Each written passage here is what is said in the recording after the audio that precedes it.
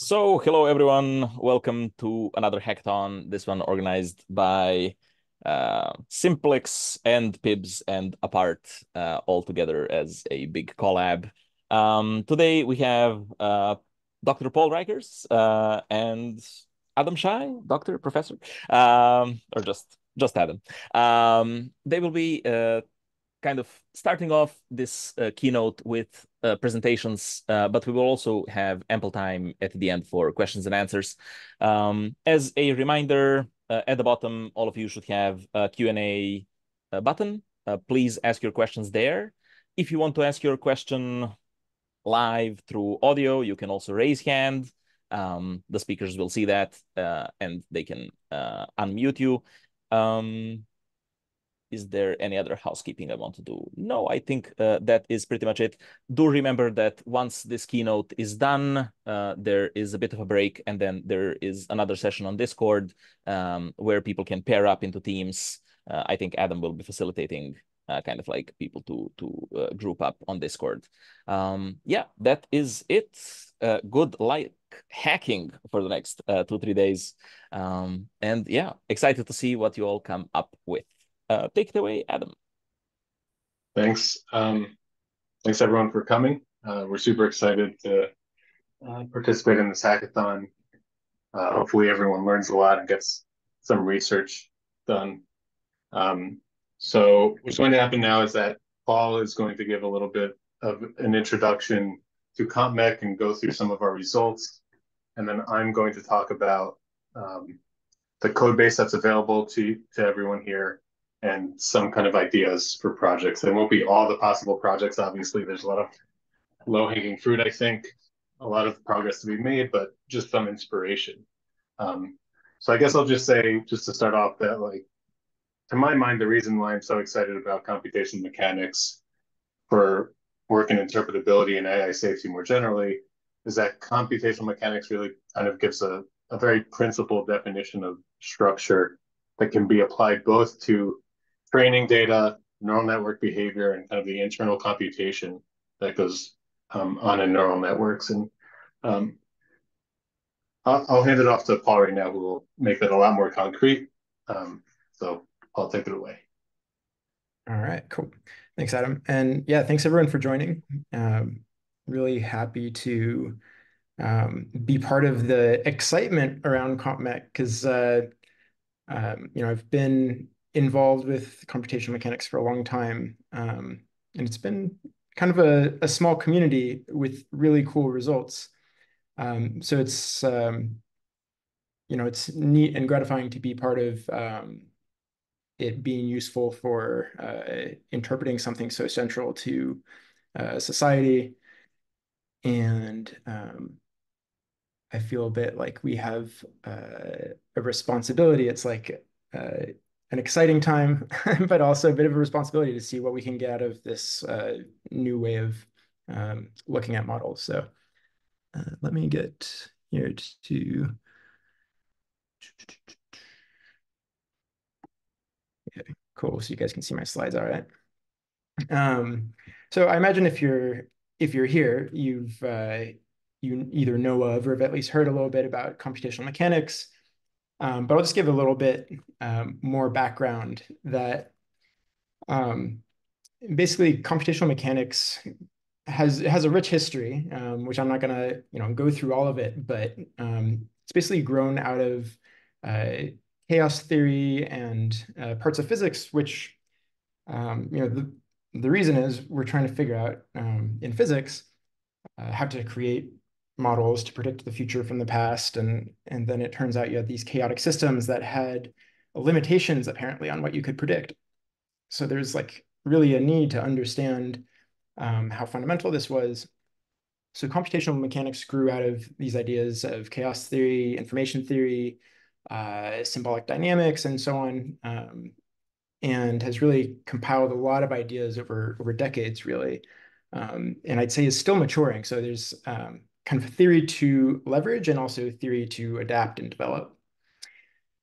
But I'd say also, even though it has roots in physics, the theory is really general in that it's just about what is it like to predict the future as well as possible from the past? And so for that reason, it's had applications, far outside of physics and now in AI, because, well, we're training models to predict future tokens from past tokens as well as possible, right? So, I mean, I guess that takes me to a bit of a motivational question on the AI side. So I have a question for you.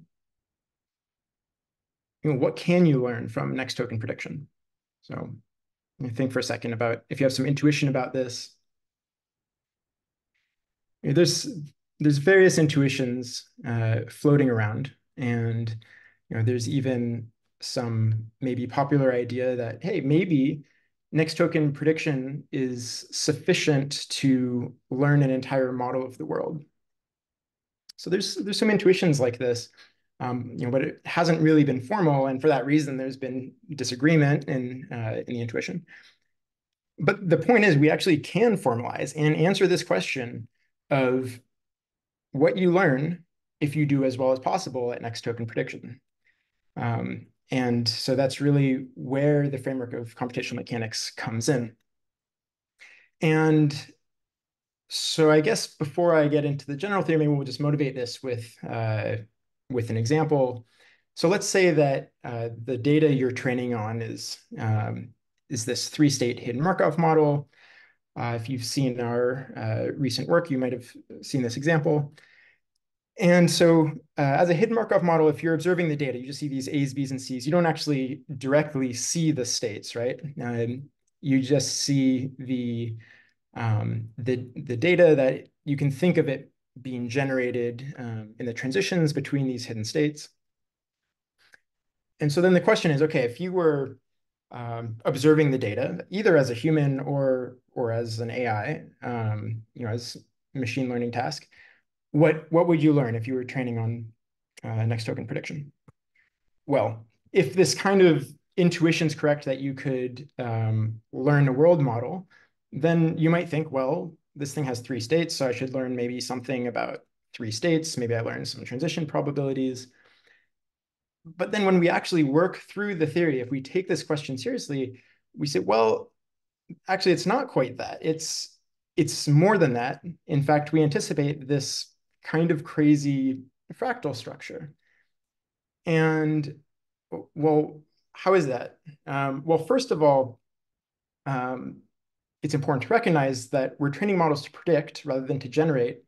And the task of prediction is much more complicated than just generation. In fact, to predict as well as possible, you basically, yes, you do need a model of the world, but you also need, even if you have a model of the world, you can imagine, as humans, we have models of the world, we walk around in it, we go to bed, we wake up, even though we have a model of the world, we're not synchronized to its current state because we have these impoverished observables, the way that the output of this model or any particular word or token in English depends on its context and what's come before. So the point is that since we're teaching models to predict, they must essentially also have something like some Bayesian inference updating to synchronize to the hidden state of the world. And so there's this, vague thing in terms of different histories will point these different belief states, different distributions over the future. And then we're saying, okay, actually somehow this geometry, there's these belief states, and then there's even an embedding, a geometric embedding of these belief states. And somehow something about that should be in the residual stream. So to test this, we train a small transformer on this data. And what we find is kind of amazingly convenient. Didn't actually expect it to turn out this well, that exactly this geometric structure is represented linearly in the residual stream. So yeah, kind of wild, very encouraging, gratifying, but also then opens up both a lot of questions and opportunities for us. Right. And so hopefully that motivates a little bit more getting into the theory. And I'll say that as I step through some things, feel free to interrupt me, especially if it's clarifications like notation or something, because there's no point of being left behind on this. But so how do we actually go from some idea of a generative model to making this prediction? Well, it's helpful to think about a series of tokens as a sequence of correlated random variables. And when we try on this perspective, then we can pull in probability distributions, information theory, and it's really useful to recognize that, well, in fact, we basically borrow a theorem, it was corollary 2 from some paper from 2001, that if you have some hidden state that you're basing your predictions on, if that hidden state is sufficient for next token prediction, then it must also be a sufficient statistic to predict the entire future as well as possible. So this basically comes down to the answer of what can next token prediction do? If you minimize loss on next token prediction, you're actually going to be able to predict the entire future as well as possible. So you're not only going to nail that next token distribution, you're going to nail the distribution for everything, right? So now we're talking about dynamics in kind of a different space. There's dynamics that the model is producing as it hops between states, but we have this metadynamic now over distributions, probability distributions over the future. And as you move through context, as you observe longer words, how does that probability distribution change? And I'm just checking, looks like there's comments here. Right, so there's a nomenclature question on the kind of left arrow and right arrow over the X's. So this is just kind of a shorthand for, I assume you can see my cursor here. So this is going to be this conditional probability of the probability of the next random variable for the next token, given some particular history. So the left arrow is implying history, whereas the right arrow is implying future. Capital letters are random variables, whereas lowercase letters are instantiations of those random variables. So hopefully that clarifies a bit. And here R is this hidden variable. So it's just like in this very general context. Here it happens to be basically the entire residual stream, is the way we would adapt this theory to be relevant here. And this is to say that if the hidden state, basically the whole residual stream, is a function of the past hidden state and the next token produced, such that it is a sufficient statistic for the next token prediction, then it also must be a sufficient statistic for predicting the entire future. So hopefully that's more clear. All right, so so now we're talking about this metadynamic of how do these probability densities over the future shift as you look at more context. And that's really where kind of this fractal result and the more general idea of metadynamics comes in, where we're going to see the geometry. So I'll give another example of that. So here is a relatively straightforward example that it's a 0-1 random process. So it's cyclic in a sense, but there's going to be kind of randomness on the every third time step, you'd think. But you don't really know when you start looking at the process, you don't really know the phase or anything. But again, even if you knew this process as well as possible, but you just started observing, you don't know what state that you start in. Now, every distribution over this model, if you can think of any probability distribution over the states of this generative model, that implies a probability density over the entire future, right? Because it gives probabilities to anything you could imagine. And so this metadynamics over futures, you can think about it also as a metadynamic over these belief states over the distributions over the generator states. And we have these T0 and T1 matrices where 0 and 1, those are, that's the finite alphabet you see here. You see sequences of zeros and ones. And so these labeled transition matrices are substochastic. When you sum them together, they give the net stochastic transition matrix. But these labeled transition matrices basically tell us how to do Bayesian updating. So even if we know this process, but we haven't observed anything yet, and you start observing, so you see a zero, you could either be in the S0 or S1 state. So then you basically apply Bayes' rule according to these transition matrices, and you move from your initial, say, stationary distribution over these states, and you would move to some new distribution. And in this case, eventually you would synchronize to one of these generative states. So you have this kind of discrete state structure between in the bottom middle in terms of how you move between belief states. But then there's this key step that also there's an implied geometry of how these belief states are embedded. And what's going on here, you can think about they're embedded in the probability simplex over the states of the generative model, right? So okay, this is empowering then. We have some idea of how beliefs are updated. How do we actually find this in the residual stream? So you all are probably familiar with transformer architecture. The idea is the residual stream is this vector space just going through all the layers of the model. And different histories will induce different activations, different points in that vector space.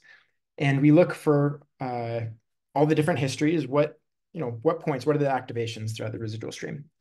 In general, we could concatenate those, and just kind of on the belief that mixed state presentation, that geometry of the belief states should be there, we look for a linear map that would project all those points onto, hopefully, something that looks like our simplex.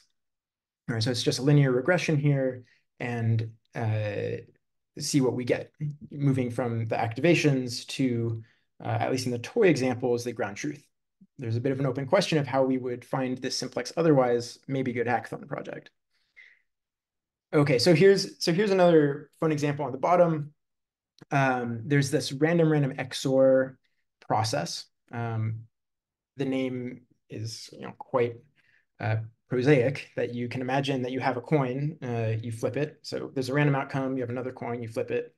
And then on the third time step, you just take the exclusive OR operation of the last two. Right? So then you have this kind of generative structure for how that works out. This process is pretty interesting. It has zero pairwise correlation, like whatsoever, but it does have higher order correlation. And there's 36 unique belief states that you could have about this as you observe more context. So because there's a 5-state minimal generative model, there's a 4 simplex, so some 4-dimensional object where the probabilities live, but we can just project it down to 2 dimensions to look at it. It has this nice symmetry. And then again, we do the same thing. We look in the residual stream and we say, well, is this thing there? Are the belief states really there? And indeed, we find very well that they are. And a point that I'd like to really make here is that these different belief states, many of these different belief states have exactly the same next token probability distribution. So I think that's important because you might think, because it's trained on next token probability, if the probability distribution for the next token is the same, the model wouldn't distinguish that. But in fact, what we're seeing here is that the transformer does choose to distinguish states if they have different probability distributions over the far future, even if the next token distribution is the same. So I think that's quite a key prediction of our framework, which is borne out in experiments. So I think I'll go on to this next part of the theory. I don't want to kind of belabor things for too long, but maybe give just a little bit more background, and you should all feel welcome to ask questions to guide things later as you. So the key lesson, if nothing else to take away from this, is that predicting the future requires not only a model of the world, but also a way to synchronize to its hidden state. And again, we think of the sequence of tokens as a sequence of random variables, and then you can ask very basic questions that you can quantify, though. Like, how random is this process, right? You can be thinking about natural language or whatever you might want the process to be.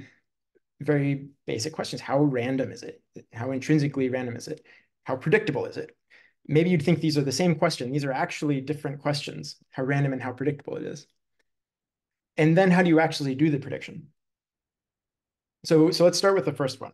How random is my correlated sequence of random variables? So, well, we quantify randomness information content with Shannon entropy typically, right? That we have our minus sum of p log p, and that quantifies how much memory is required for a random variable. Okay, but we're not just talking about one random variable, we're talking about this joint random variable, and so you can consider the joint entropy or you can consider conditional entropies. And the thing that matters here, we want to know, as you've considered some amount of context of length L, you've considered L tokens, what is the entropy of the next token given the last L that you've seen? So we have these kind of bubble Venn diagram things, which are sometimes useful for giving intuition for this. And so we can quantify this as we call it the myopic entropy rate. It's just the token of the entropy of the next token given some past of length L, right? Okay, so that's basically the answer to how random the process is. And you can consider that as you observe more history, that will typically decay. And if it's a stationary stochastic process, it'll decay and asymptote to some Shannon entropy rate. Okay, so that's how random. How predictable is it? So like I suggest, that's a different question. How much can you predict about the future given the past? It's not just the lack of randomness. So the overlap with the past and future, you can quantify it with the mutual information. And if you're reading some Comp Mech stuff, you might see this as the excess entropy as you take the limit of long histories. And then, well, how much information is required? How much information about the past do you need to store to predict the future as well as possible? And it's tempting to say, well, that's how much I need the overlap. So this is kind of a interesting prediction of computational mechanics that actually you're going to need more than that amount of information generically. You need to hold on to more about the past than its overlap with the future to do prediction. And so, okay, that's perhaps non-intuitive, but a result of computational mechanics. And kind of an interesting side note, that depends of whether you're predicting in forward time or reverse time, but we don't need to get lost in the weeds. So, okay, I've just quantified some things. I gave a number, but we want something more structural, right? And we've already kind of seen this with the belief state metadynamic, this mixed state presentation, but let's visit this a little more carefully. How do we actually do the prediction?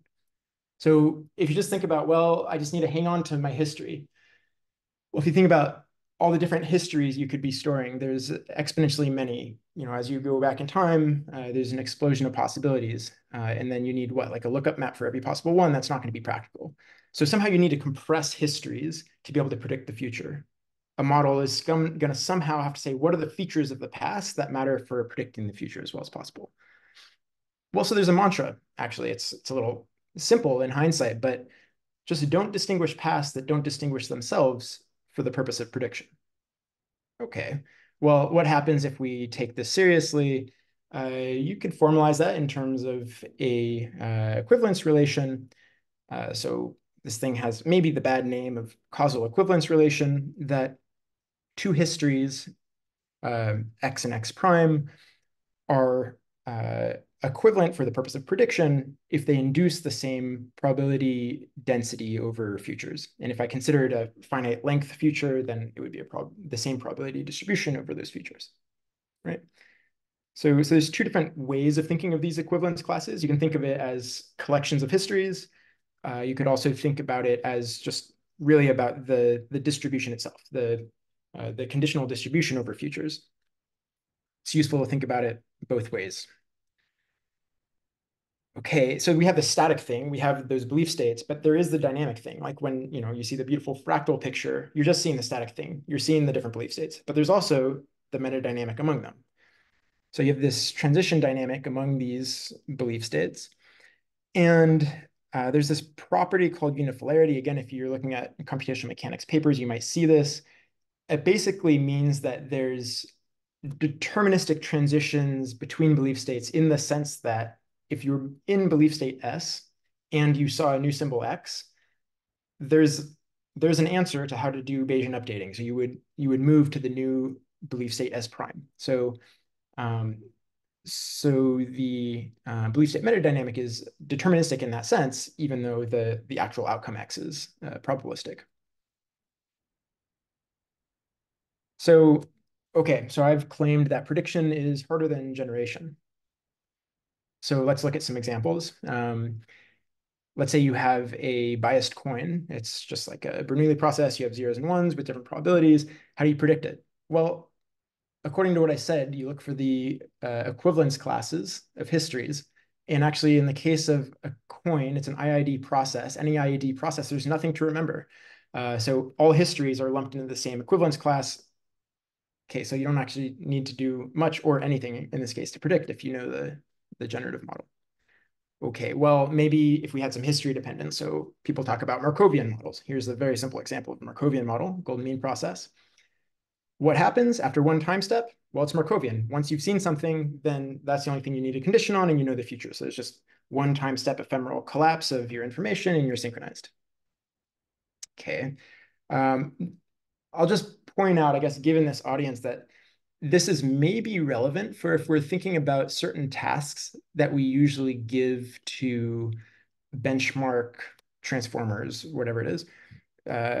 We'll give things like the board game Othello, and then it's like, hey, look, this thing's linearly represented there. How does that jive with our predictions of all these, crazy histories that you need to remember? Well, board games are typically Markovian. I don't know that much about Othello, to be honest, but like board games in general are Markovian. If you see the state of the board, that is everything. There's nothing hidden. So maybe if you just have a sequence of moves, you would need to build up the board state. But board games are examples of Markovian processes. And so things like that should be linearly represented, even according to computational mechanics. But then, again, for these non-Markovian processes, which is important for us to keep in mind, especially for natural language and the sort of data that we're training on, that's not it. So a little more generally, you're going to have some finite Markov order, in which case you'll have some number of time steps. So you'll see in green on the right, I'm plotting these belief states, distinguishing them from the kind of blue, purple, whatever it is, from these recurrent states. And so if you have a finite Markov order, then after a finite number of steps, you'll synchronize. So you only need to look a certain distance into the past if there's a finite Markov order. But this really isn't the general case. In general, even if you had a two-state hidden Markov model, you could be stuck in transient belief states forever. You could rattle around here forever, although with exponentially decaying probability. Okay, but that's also not as rich as it gets. The thing I showed you before was a unifilar model, and here if we had a non-unifilar source, well, you can have infinitely many transients that you can be stuck in forever, and there can be infinitely many recurrent states. Recall again that the recurrent belief structure, actually the whole belief structure has to be unifilar. So generically, when you have non-unifilar hidden Markov models, which is just a generic hidden Markov model, you're going to have some infinite predictive structure. So it gives maybe some hint where the fractal is coming from. And this finite structure of the source tells you how you fold probabilities according to Bayes' rule, right? And then just as a final example of this, I don't want to belabor things too much, but it's also important to keep in mind that not everything comes from a single well-connected component. So even in the case when you just have two different components, like that is your process, every sequence is sampled from, let's say, one of these coins, but more generally, you can have sequences sampled from different processes. And maybe that's your corpus of data. Like we have different languages, genres, there's a whole hierarchy of things.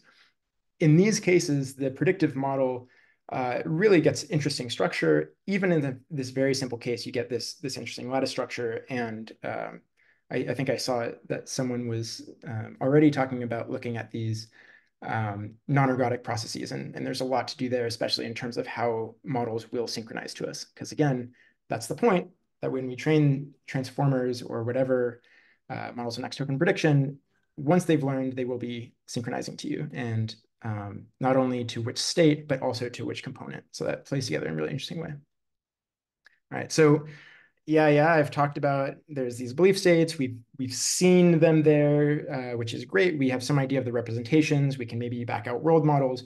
But what else can we predict is something about behavior. So I quickly introduced this myopic entropy rate that, remember, it's the entropy of the next token given some history of length L. And what this mixed state presentation, one of the things that it does for us is it helps us to understand, and in the case of toy models, quantify analytically how a model would synchronize to us, how it would become less certain as it synchronizes to us in context. So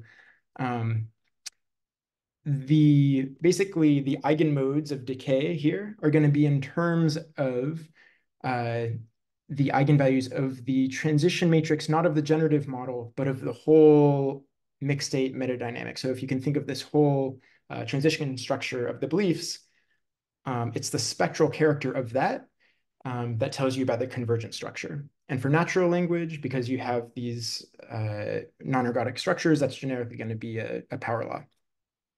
So just a flashback to where we started.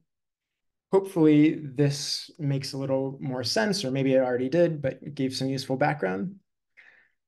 And I think with that, I've gone on for a while. So you guys have heard that we've started this research initiative, Simplex. We're really excited to see where this goes. We're really excited for you guys to join us in the hackathon to push the boundaries of knowledge.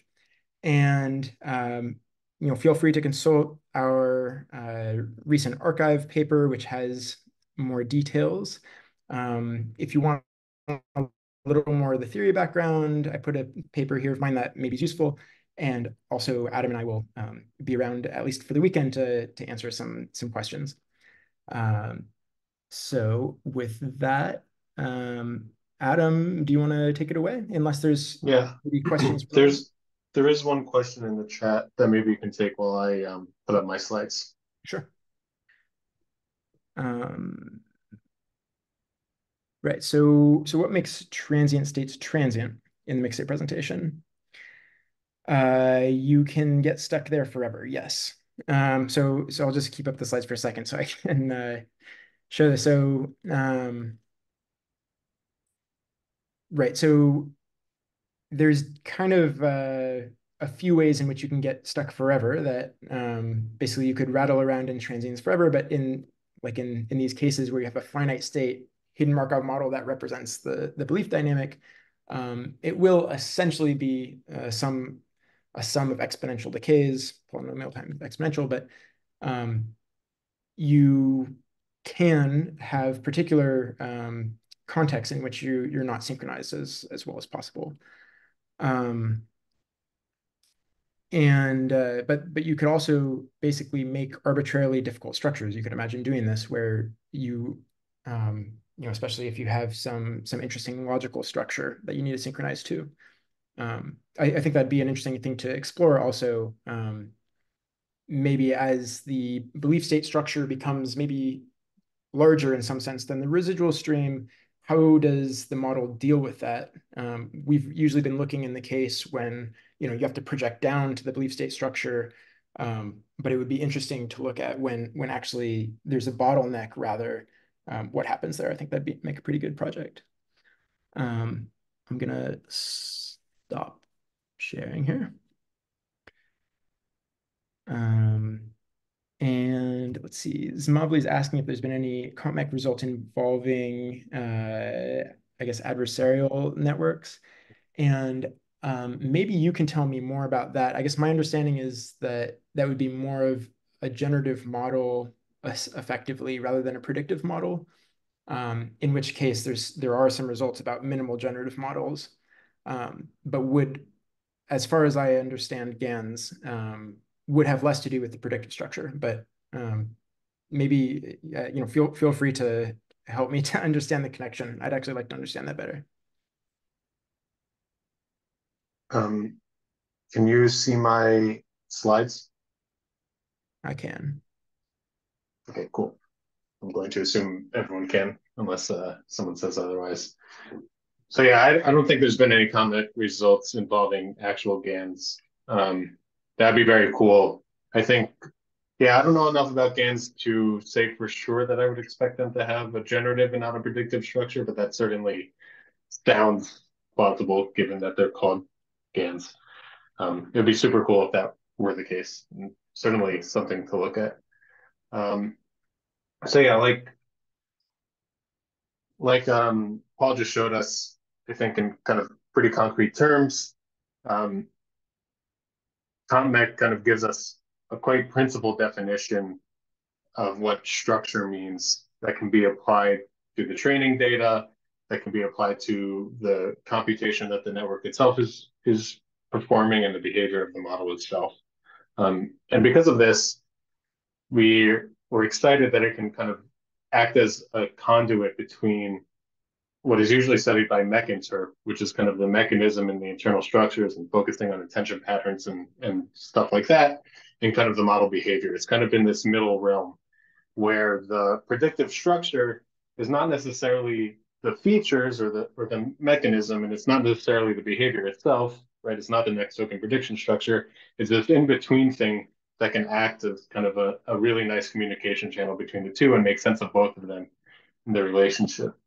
So what I'm going to do now is I'm going to go through the code base that'll be available to all of you. It already is. And then I'll go through some project ideas. These are definitely not all of the possible project ideas. They're just kind of some inspiration for things that could be done during the hackathon. And another thing I want to emphasize is that we really care that that this kind of goes smoothly for people and that people can contribute. So if any time anything is, if you feel stuck or you're unsure about something, you don't know what to do next, please reach out. So yeah, so the code base, and these slides are available on the resources page of the hackathon website. So I made it so that you can kind of click on things and look back on it. So the code base has a few features that will be useful for doing interpretability work with Comp Mech. In particular, we can define these data markup models, these data generating processes, compute the mixed state presentations, compute a few of these information theoretic Comp Mech properties that Paul was talking about. And then we have a bunch of example notebooks for analysis that I won't go into detail, but I'll show you kind of the features.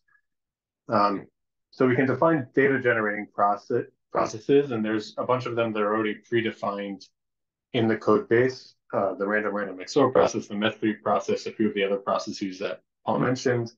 And you can also add your own processes. You just import the process and you instantiate it. And then the process object itself has transition matrices. And then you can use functions available in the code base to visualize the process. So yeah, here's the actual code that you can refer to that will allow you to instantiate these different processes. And you can even add your own to the library. I'd be happy if people added interesting processes and we can actually merge that into the main code base. That'd be cool. And then we can also, once you have a process, we can use the code base to make the mixed state presentation. And the way that this actually works kind of in the background is that first you create a tree structure, which we call the mixed state tree. And this tree structure kind of starts with an initial belief state. The nodes are belief states. And then every time you get a new token, you go to a new belief state. So you just have this long tree structure of all the possible different token sequences you can have and how that changes your belief state. And then you can take that tree and you can look through it to see which of the nodes are actually the same, and then kind of combine them into one thing. That gives you a transition matrix, which is a new hidden Markov model. And then you can actually use this transition matrix process to define a new process, which is the mixed state presentation. So this is the way that we can make a new presentation. This is how you get this kind of meta dynamics. And then we can use all the same functions to visualize it like before. As Paul mentioned, this example here is a random XOR, and it has 36 distinct belief states, and that's what you see here.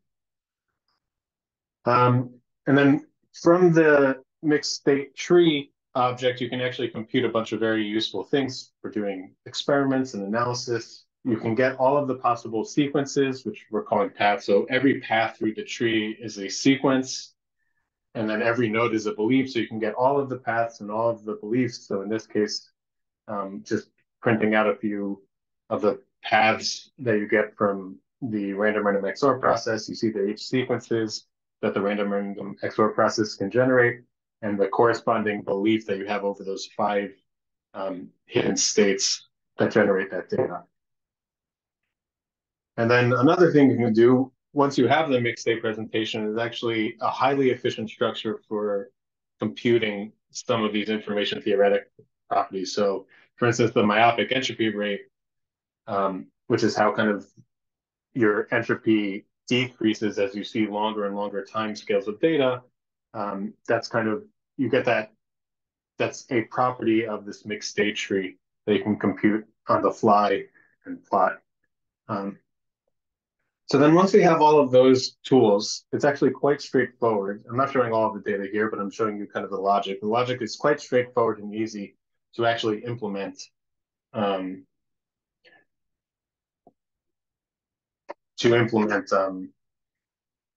of what we did in the blog post and in our work.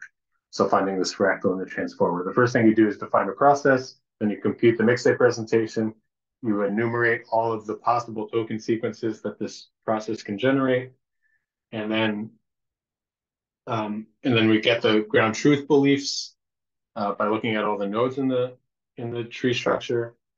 Then we run all of those sequences through a transformer, and in the code base that we're using transformer lens, which is very useful. And there's a lot of stuff in the mech interp side of things that uses transformer lens that can be brought in through this, which is nice. We can get all the activations, and then we basically just do linear regression between the activations and the ground truth beliefs, and then we can plot our results. So this is the result here. So what is the depth argument? Yeah. So the depth argument, this is a good question. The depth argument is how deep we're going in the tree. So in practice, that's how long of sequences we're considering. And so the reason this is relevant for transformers is because there's a finite context window. So in the experiments, for all of the experiments that are available to you, so there's data from a bunch of experiments available to you, I use the context window of 10. The reason why I do depth 11 instead of 10 is because we need one more, because when you train the transformer on that 10th token, you need the 11th token to compute the loss for that one. So I actually compute it with 11, and then I chop it at 10 to get the inputs, but then I need to go one after that to get the what we're trying to train to, if that makes sense. So that's what the depth argument is. Hopefully that made sense. So I'll go through some project ideas right now, relatively quickly. For any of these, extremely excited to go into more depth kind of in the Discord. But I just kind of wanted to give a feel for the different types of things that are available. So the first thing, so like in the blog post and in our work, we kind of, as Paul was saying, we were looking at the belief state geometry. The simplex structure is like quite static. But in reality, the mixed state presentation is a dynamic hypothesis that has kind of causality built into it, because it says for any particular belief state that you're in, and a token that you get, you should change your belief state in a particular way. And so what that means is that if I'm at one particular belief state, but if the network's in one particular belief state, and I force the network to be in another one, and then I get a new token, I have a hypothesis for how that should change the output, both in terms of the internal representations and the behavior in terms of the next token prediction. So this is a causal hypothesis beyond just kind of a representation hypothesis. So we haven't done any work so far doing kind of testing that the causality is actually implemented in the transformer. So that's available to do and would be very cool. Another thing you can do is kind of bring to bear any of the mech-interp tools that exist. So this is just to show kind of some things I've been looking at recently. So in the work that we've shown publicly, we've mostly been looking at kind of the last layer of the residual stream and finding the fractal structure. But you can do that both over training, but also over the different layers and the different parts of the transformer. So this is a slightly different setting of the hyperparameters for this three-state generative process that produces a fractal structure in its mixed-state presentation. And then if you kind of zoom in, you can actually see kind of the details of how the residual stream and the attention build up this fractal. It creates a triangle. And then when you add back into the residual stream, it kind of adds back to the embedding, which is 3 points in the triangle. So you get 3 triangles. And then the MLP stretches it out, and so on and so forth. You can kind of follow it step by step. So there's a lot of things to do probably in the mech-interp world. Another kind of idea that I had just kind of thinking about the ways mech-interp could be brought to bear here is that, as Paul was saying, you could think of these nodes in the mixed-state presentation as groups of histories that constrain the future in similar ways. And so the only place that a transformer can actually bring information from the past to bear on a future prediction is through the attention head, through the attention mechanism. So we should be able to look at the attention patterns to see exactly how information is moving from the past to the future. And we can ask questions like, given what we know from the mixed-state presentation about kind of what the most efficient way to move information from the past to the future is, what can we see this being brought, kind of being done in the attention mechanism itself? So kind of looking at attention patterns can kind of get you there. That's another kind of mechanistic understanding of how these transformers are carrying out the mixed-state presentation. Another thing that's been mentioned has been non-ergodic processes. This is maybe relevant to in-context learning. It's certainly relevant in general to language because we, in our training data for these real large language models, they have source data from many different places. So for instance, Wikipedia 4chan and Edition Mod 113. These are obviously not the actual data generating structures, but one could imagine studying non-ergodic sets like this and understanding how the mixed-state presentations kind of relate to each other in how they sit in the residual stream and what the implications of those relations are to kind of the behavior of the transformer. Another thing to do, and Gansver already mentioned, this is kind of a similar type idea. Comp Mech is quite general, and the theory says nothing about the specifics of the transformer. It's really just about sequential data and sequential processes. And so RNNs are a different architecture where we could expect the same thing, except instead of the residual stream, now you're just kind of in the hidden state of the RNN, and at every time point you're updating that. So the question could be, can we find the belief state representation in that hidden stream that's being updated? So we would expect that to happen, but we haven't done the experiments yet. And finding that it would apply to RNNs would be quite cool, because that means that our results they're general in that they don't require the specifics of a transformer neural network to apply. I see a question. Non-ergodic because if you were predicting, yeah, that's why it's non-ergodic. Yeah. So like this isn't exactly right, but if you just think of kind of individual sources and then kind of putting them next to each other, that will give you a non-ergodic process. Yeah, multiple disconnected components, exactly. So another thing I find extremely exciting, and this kind of even goes beyond just AI and like even towards kind of cognitive science, is kind of trying to answer questions using this framework that get to kind of fundamentally what are different types of cognitive capacities. And we can, so for instance, abstraction is one of these capacities that transformers seem to be able to have in some way, but what exactly is that?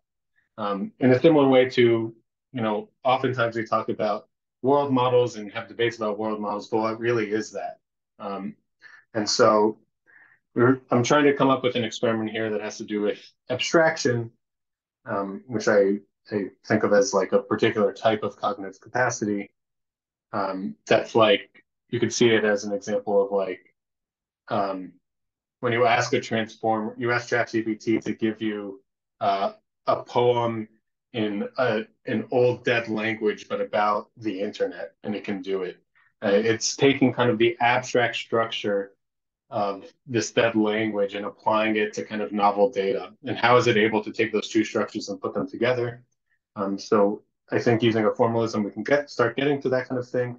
And so one kind of simple idea is if I take the 0-1 random process and I replace the zeros and the ones with A and B, or I replace it with X and Y and I put them together next to each other as a non-ergodic process, we can ask the question, what would it mean for a transformer to kind of understand that these two processes have shared structure? For each of these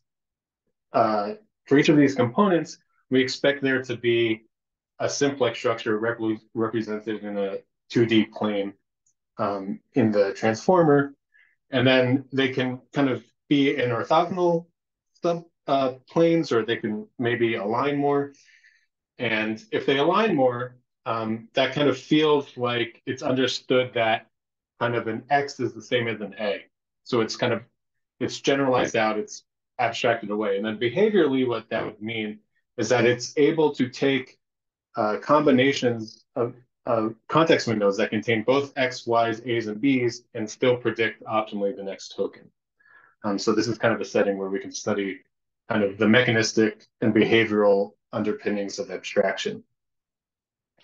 Another one, as Paul mentioned, the way that you get from one belief state to the next, given that you've seen another token, is by Bayes' rule. This is like literally Bayes' rule where your belief state at a given time point is the prior. The transition matrices define a likelihood, and then using those two things, you get a posterior, which is your next belief state. And so finding the belief state geometry kind of hints that maybe a Bayesian updating thing is going on in the transformer. Well, we have the explicit equation for the Bayesian updating rule.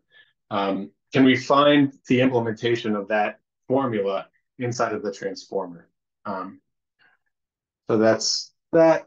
And then we can even go back and start to think about other kind of interpretability work and try to understand it from this new perspective. So for instance, with modular addition and grokking, the training data of modular addition has a particular structure that can be represented as a hidden Markov model. That's not kind of usually what people do, but it can be done. That hidden Markov model has a mixed state presentation and the belief state geometry associated with it. And then not just the training data, but the full data set also has a different HMM with a different MSP. And then we can ask questions about what is the relationship between the two MSPs, what do each of the MSPs look like? If we consider those mixed state presentation structures, is there anything that kind of like jumps out that looks, can we explain why we expect kind of Fourier modes and things like that? My guess is yes, but obviously this hasn't been done. And then another thing that I'd be very excited to see happen is kind of this difference between sequential and algorithmic tasks, because I think this kind of gets at the heart of one of the things that's a little bit different from the Comp Mech perspective, which is that it really puts the sequential nature of language kind of heart and center of the thinking. Whereas a lot of the times with things like modular addition or Boolean circuits, it's much more algorithmic in its conception. So one way you can operationalize this distinction is, with the modular addition work, for instance, the you're always putting the first digit kind of in the same context window position, the second digit in the next context window position, and the answer in the last context window position. And so it's not obvious what that means in terms of this kind of synchronization story, because you kind of for free, maybe the transformer gets to know what state the data generating structure is in. So an equivalent to that with the random XOR process would be to compare cases where you train a transformer always starting in this particular initial state versus ones where you don't always start in that particular initial state, and see if you still get the belief state structure in both of them. Is there some relation? What are the implications kind of at large for mech and so forth? I'm confused about this, which is why I'm so excited about this type of project. So I'll stop there for now with ideas. There's more ideas in the open problems, and we can also discuss. And we'll discuss, I think, in about half an hour in the Discord, if you want to go there. We can discuss ideas and start getting groups together. So yeah, I listed a bunch of other resources. Most of them you can find on, I think all of them you could find on the hackathon resource page. So yeah.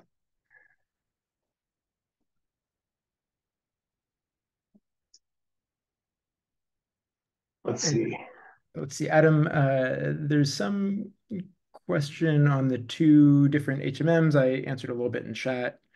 I'm not sure if that clarified it. And also, Smobly had a question on kind of more specific of, I guess, what's being looked for in terms of hackathon output, if you want to address that. Oh yeah. I mean, that's a good question. So Paul and I will be judging these. I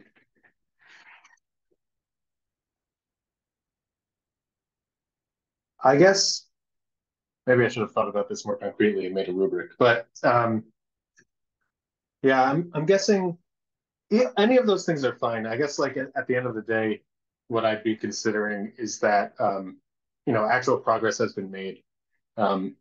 So I think there's always this kind of gamble with more exploratory stuff in that you don't know that you'll get anything useful. At the same time, where it's kind of such early stages in applying Comp Mech that, for instance, like the stuff that I did looking at the different layers and overtraining, that's quite exploratory, but actually you get some cool stuff out of it very easily. So basically any of these things, I'd be quite happy. And what will distinguish kind of a winning thing from a not winning project will be basically the extent that you're able to create something new and intriguing, which is not the most rigid structure, but that's what's coming to me right now, if that makes sense. Yeah, and if you want to make hopefully like you should have fun with this, right? I mean, yeah, I mean, I guess part of the kind of result for picking winners is like we should be impressed, but I think a good way to like make us impressed is to have fun and do something cool.